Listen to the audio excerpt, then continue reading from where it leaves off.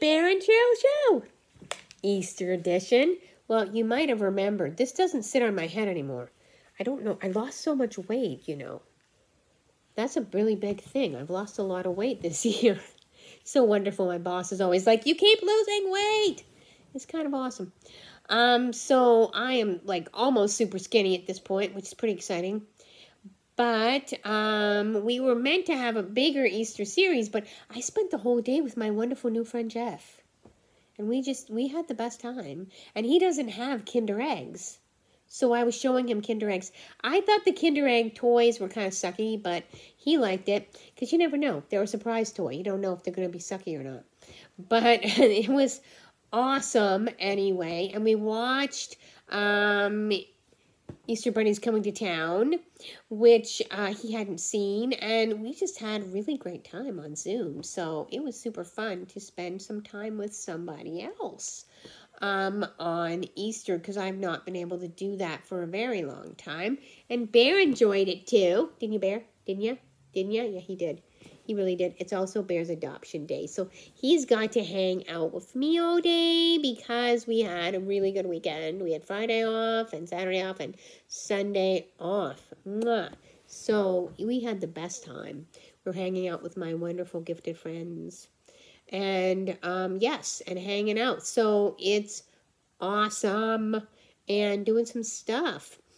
And, you know, I'm doing some other kinds of things. We did a little bit of artwork, and I'm doing some other kinds of stuff. So it's just fun. So I'm enjoying it. And I got to go back to work tomorrow. So I thought, goodness, we've got to do our Easter show before it gets too late to do our Easter show. Because it's like Sunday night. Now, like in 5 o'clock, I think, 5:30, something like that. Anyway, so I thought we got to do some kind of Easter show. So this is my Easter Bunny hat still. And so we're going to do that. We had the most, like I said, beautiful time in watching the Jesus miniseries for 1999. It's highly recommended. I think you should watch it if you like it. We like it. Bear likes it. I like it. It's who I imagine Jesus to be if we actually met or when we actually meet, right? So he is risen. He is risen indeed. So that's the, that I think is the beautiful message of Easter Day. So I did do some decorating. You might see it over there. And yeah, so I can't believe it's Easter evening already. So I thought, what did I want to do? I had lots of Easter books I wanted to share. I had one about Paddington, and then I had a couple of other ones, but I thought, you know, I'm going to go with this one, which I may have recorded years and years ago, but it doesn't seem to be on my feed anymore. So all the new people that subscribed, I thought, well, maybe you'd like to see it, because, of course, Mary Magdalene means a lot to me, and this is a very powerful time in her journey, because, of course, she is the one that Jesus came to, and whatever people might say about that, there was a point to that. There was a reason why he came to Jesus first. Jesus came to Mary first, right? There was a very, very big reason, and so I really believed it was a very powerful thing, and as that was Glorious Easter Day, I wanted to do that book. So, boom! Mary Magdalene's Easter story, because she deserves her own Easter story, and I don't think that her story's been told enough. There's the Da Vinci Code idea, which, you know, I certainly read and liked, but, you know, who knows what the actual one is. So, I mean, we're all trying to think about it. She did have her own gospel called the Gospel of Mary in the Gnostic Gospels, should you want to look it up. So Bear and we had the most wonderful, goodness gracious, did I have the most wonderful Easter candy? I did. I didn't have Peeps, but I did have 3 kinds of jelly beans. And then I also, because I want to have Peeps, but I can't do the gelatin that much. And I also had cupcakes, and then I had white chocolate, a white chocolate Easter bunny, which was very good. I had that this morning.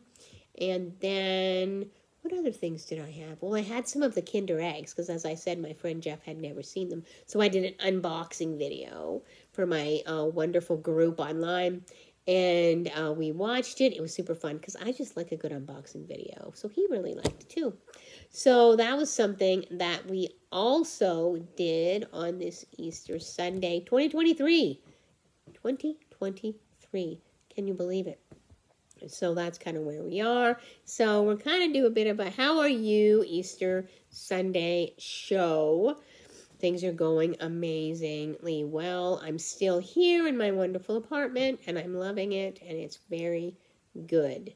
It's very good for me. I'm really enjoying it. And we've come through a lot, Bear and I. We've come through a lot. So that's kind of where we are here, and we're getting very excited to the best part of the year, because it's going to get warmer. Well, we're hoping it's going to get warmer. It's going to be the summer. It's going to be easier. And we're going to enjoy that very much. We're going to enjoy the sun and get to be around the sun way more time. So I'm very happy about the summer coming and being able to hopefully get a tan again, because I've got the sun now. So we are very excited that we have the sun now. Right, baby? Yeah. Yeah. Yeah. So he's just resting it up a little bit. He's resting it up. So, but Bear, we got to be excited because this is our Easter show. Woo! Woo! So, thank you. So, he was kind of excited. So, we're going to do this one. And I got this from a place called House of James, which is a really nice bookstore. I haven't been able to get there because, as you know, I've been having some health issues and driving issues.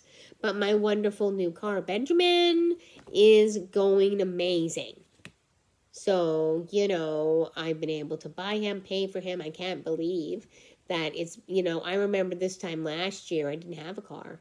I don't know if you guys remember, but this time last year I didn't have a car, remember? And I was going on the bus everywhere.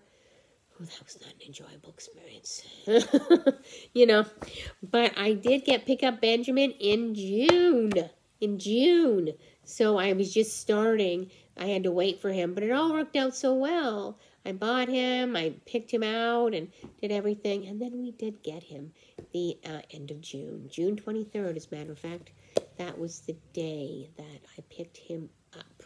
So very, very exciting. Yeah, so, and here we are, April 9th, I believe. So that's kind of amazing.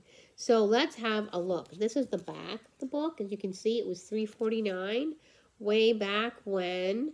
And yeah, it's from a book series called Arch Books, Bible Story Series. And there's so many different kinds of amazing books. So it says, sharing God's Word through bright illustrations and lively rhymes. So let's read this, Bear. Okay, let's do Bear's Book Corner song. Bear's Book Corner, Bear's Book Corner, Bear's Book Corner right now. Boom, boom, boom. Bear's Book Corner, Bear's Book Corner, Bear's Book Corner right now. Boom, boom, boom. I know, baby. Yeah, so it's Bear's Book Corner. So that's the plan. No, you did a good job. You did a wonderful job. Right? You did. So this is what it is. So can anyone tell me what this is a picture of? If you know, then you know. So if you're Christian, maybe you know. Because this is a very important piece of everything. It is the quintessential piece of Easter. Right? There's right here. There's the angels. There's a place where the stone has been rolled away. There's Jesus alive again. He is risen. He is risen indeed. And there's Mary Magdalene. You know, I'm wondering where her master is. So let's have a look. And it says, Mary Magdalene's Easter story. Mary Magdalene visits the empty tomb, John 20:10-18 for children. And it was made in 2005, so 2005. So that's when it was made. So let's see. With eyes filled with tears and footsteps so slow, Mary of Magdala knew where she must go. The Friday before, that's Good Friday, at the foot of his cross, Mary saw Jesus die. Now she felt a great loss. Well, I think we all did, didn't we? It was a very brutal time. Okay. As she walked towards the place where his body now lay, Mary remembered how Jesus had freed her one day. Well, he freed everybody from demons that bothered her year after year, and she thought of his kindness. She smiled through her tears, although she wasn't a prostitute. They just made that up to discredit her. She was actually the apostle to the apostles, but you know how people are sometimes. If they're jealous, I'm thinking of Peter in this instance, you know, one of the apostles, but there were plenty of other people too. She traveled with Jesus, his disciples, and others. Jesus treated them all as sisters and brothers. She remembered how Jesus had preached about love, how he healed the sick, explained heaven above. But now it's all over, Mary thought with a sigh. Oh, why did he leave us? Oh, why did he die? Yeah, I think we all wondered that, right? We all wondered why that was. But it was God's prophecy. So, Mary stopped walking. She had come to the cave where Jesus was sealed in a cold, stony grave.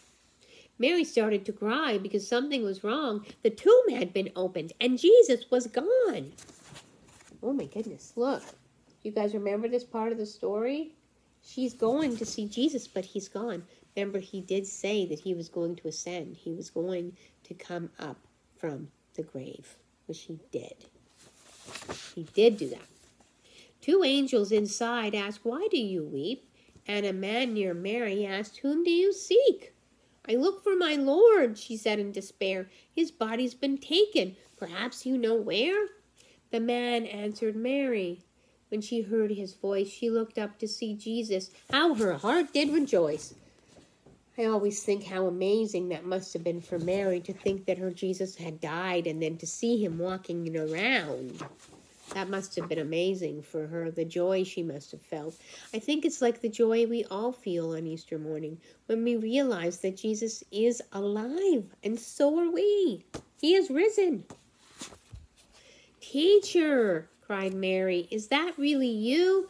Jesus answered her gently, "There is more I must do. I must go to my Father, who is your Father too. Go tell my disciples, what you've seen here is true." Because, you know, people didn't believe Mary because, you know, really women back in those days didn't really have a lot of credibility. So the men apostles, they didn't really believe her, right? But she's trying to tell them that Jesus is alive, and they weren't really buying it. But she went and told them anyway. She obeyed right away, and she ran to the place where the disciples had gathered. Mary told of God's grace. God is great. He is mighty. He fulfills all our needs. Jesus lives. He is risen. He is risen indeed. And I think that's something that we always say to each other on this holy Easter day. He is risen. He is risen indeed. And we all can. So that's the end of the story. But let's see, you know, if we can read this. It says, "Dear parents, amid the turmoil and confusion of Jesus' last week on earth, Mary Magdalene stayed near him. She traveled with Jesus and his disciples on the journey to Jerusalem and was in the crowd on Palm Sunday. That's when they had all those palms and they laid him at Jesus' feet when he was riding on the donkey into Jerusalem. That's that part. She was likely present at Jesus' trial and torture and certainly was in the crowd at his crucifixion. Mary Magdalene did what she could to care for Jesus in his life, and she continued in her devoted care after his death. On the first day of the week, Mary Magdalene went to the tomb to observe the Jewish tradition and anoint his body with spices. In Mary Magdalene, we have a picture of Jesus' work in our lives. He cast demons from her, provided her with his forgiveness and healing. Mary's response was a life of devotion to her Savior. She followed, listened, learned, and served in his name. And when she learned about his victory over death and resurrection from the grave, she ran to spread the news.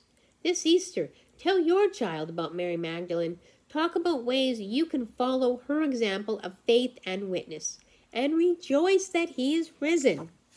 Well, I know she's such a wonderful model for me in my walk with Jesus. She's an amazing amazing woman. And I know that, you know what, I am too. And God thinks I'm amazing, and so does Jesus. So I need to remember, who does Jesus say I am? Not who my family said I was, you know, not maybe who people say, but who does Jesus say I am? And know that myself.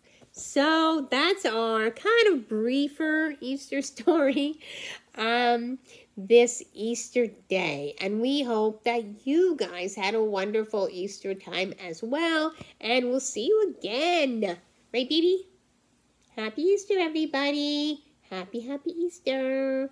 Bye.